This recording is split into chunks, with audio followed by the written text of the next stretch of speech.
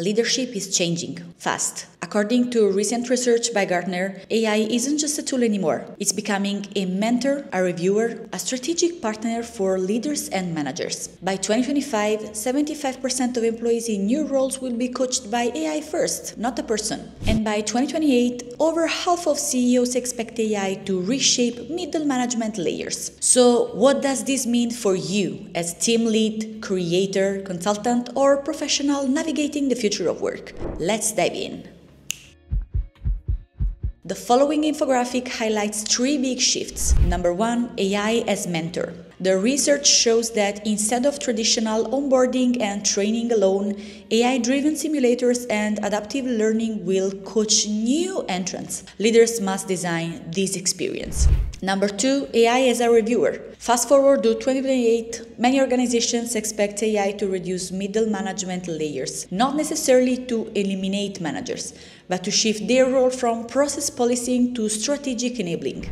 Number 3, AI as strategic sounding board. At the executive level, generative AI is being used for scenario planning, risk analysis, and simulating board-level decisions. Leaders who ignore this might fall behind. Now the powerful message. It's not only about how many machines you introduce, but how you rewire leadership around them. Because even with the AI at your side, humans still lead humans. And the biggest gap isn't always the technology. It's in leadership, adaptation, culture, and skills. Too many organizations treat AI as a menu of features. Instead, it must be part of the leadership model. New role coaching, reduced layer, strategic simulation, that's a real leadership transformation.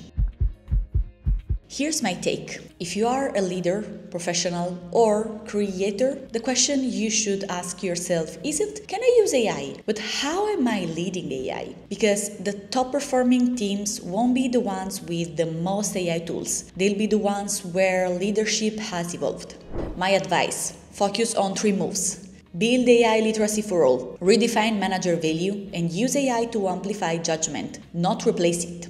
If you are heading a team, consider this. Are you designing onboarding that uses AI to build confidence, not just automate tasks? Are your managers freed from administrative burden and redirected to coaching and strategic value? Are you using generative AI to simulate decisions and surface blind spots rather than just to generate content? This is the frontier of leadership in a tech-saturated world, not because machines replace us, but because they change the rules of leadership altogether.